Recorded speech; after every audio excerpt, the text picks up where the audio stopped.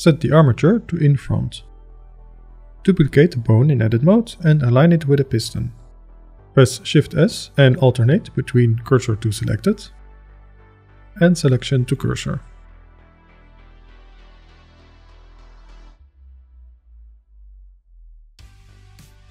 Repeat for the other piston. In object mode, select the piston, hold Shift and select the armature. In pose mode, select the bone. Press Ctrl P and parent the piston to the bone. Repeat for the other piston.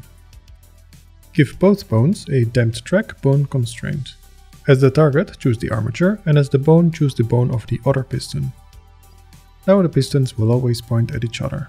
In edit mode, you can parent the piston bones to any other bones by pressing Ctrl P and choosing Keep Offset.